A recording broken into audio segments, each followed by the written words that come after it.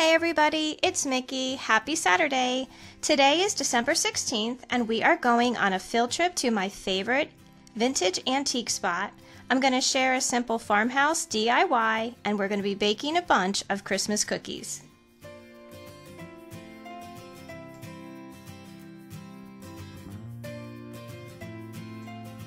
So this morning we are at the Luckett store in Luckett, Virginia, where I find the best vintage inspiration to decorate my house.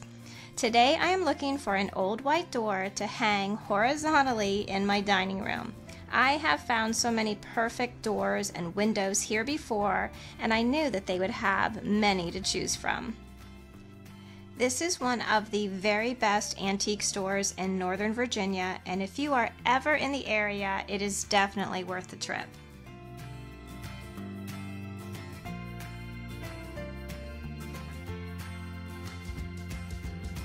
We got home from Luckett's. I did find a door that I think we can use for my dining room. My husband has it out in the garage right now. He's scrubbing it down and he's gonna cut the ends off, and I'll show you the whole thing when it's all done and we have it hanging up in the dining room. So I finally am able to get started on my cookies. I'm going to show you my big pile of goodies over here that I set up for myself last night to save me a little time this morning. So this is my candy lineup for this morning. I did this last night because I knew we were going to be heading out this morning and I wanted to get a little bit of a head start. So I think I'm going to start with just like a chocolate chip oatmeal cookie, something really easy because I want to have a little bit of breakfast before I really get into it. But look, I love this little pile of sugar here. We got butter and M&Ms and caramels and Reese cups, so it should be a fun morning. I've gotten out my Christmas binder and my Christmas planner where I keep the recipes that I make every year. I usually make the cookies that are the family favorites with 1 or 2 new recipes that I pick out to try. One of the new recipes that I'm going to be baking this year are these caramel peanut bars that I found in Taste of Home Holiday Recipe Magazine. These have my holy trinity of caramel, chocolate, and peanuts, and of course I like anything that I can bake in a 9x13 pan. This turned out to be an excellent recipe, and I will be sure to list it in the information bar below. You take some quick oats, flour, brown sugar, baking soda, and salt, combine that with some melted butter, reserve about a cup to use as a topping, and press the remaining in the bottom of a 9x13 pan and bake for about 10 minutes until brown. I will leave the full recipe on down below. Sprinkle chocolate chips and peanuts over the crust and cover it all with some melted caramel.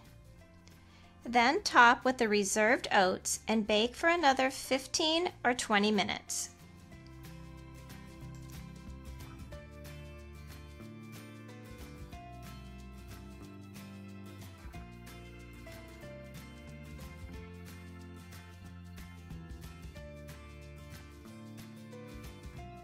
The caramel peanut bars are out of the oven and they really smell great. I'm just going to let them sit here until they cool.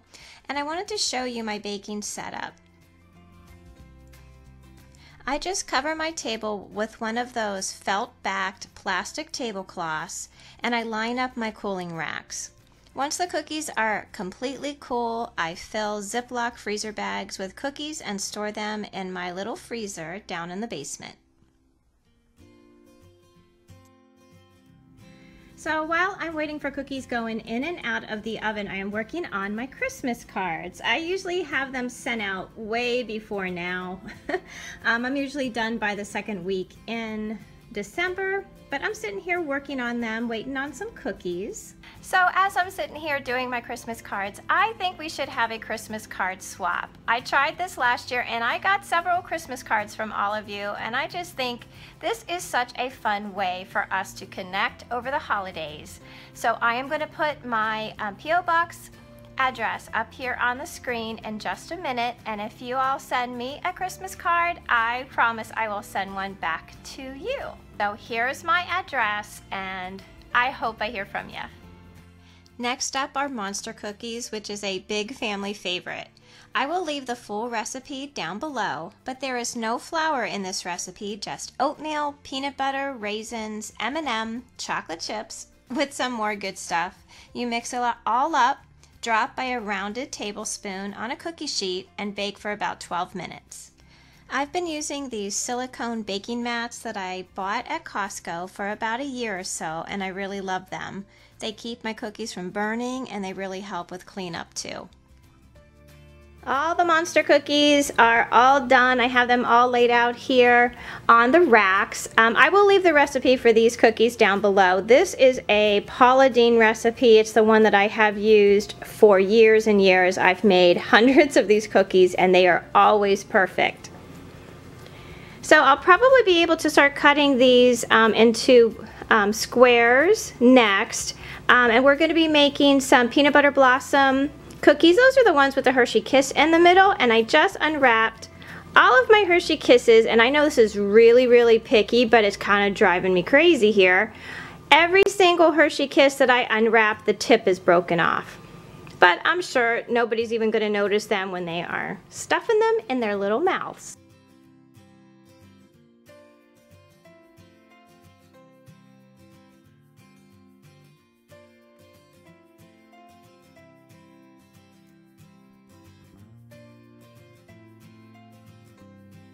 Since Mr. UPS man just stopped by, we will have a short Bath and Body Works unboxing intermission.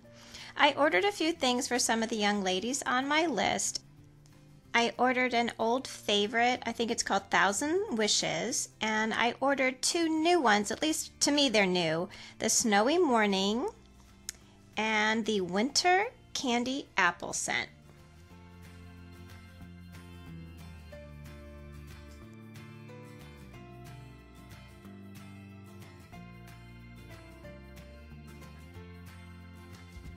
I'm so excited to show you the finished product. This is the door that we picked out at Luckett's this morning. My husband scrubbed it up really, really good. It had been outside for quite a while, and he trimmed each side because we wanted it to be about 5 foot.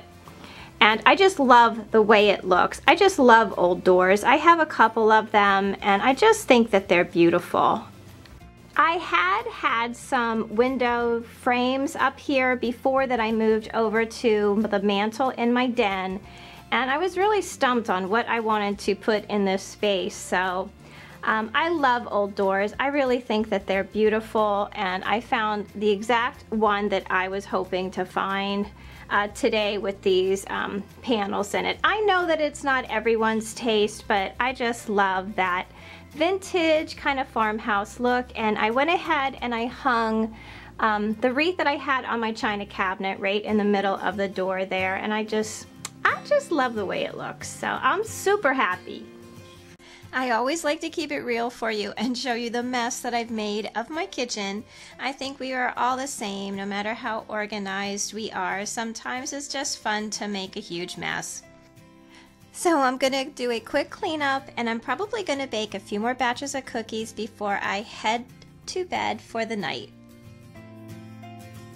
So that's going to be it for today. Thanks so much for spending this time with me, and please leave me a comment down below, and don't forget to subscribe. I have some really fun videos planned for the new year. These days I really think it's so important for us all to be kind to one another, be kind to ourselves, and love the life that we have. I'll see you all next time. Bye!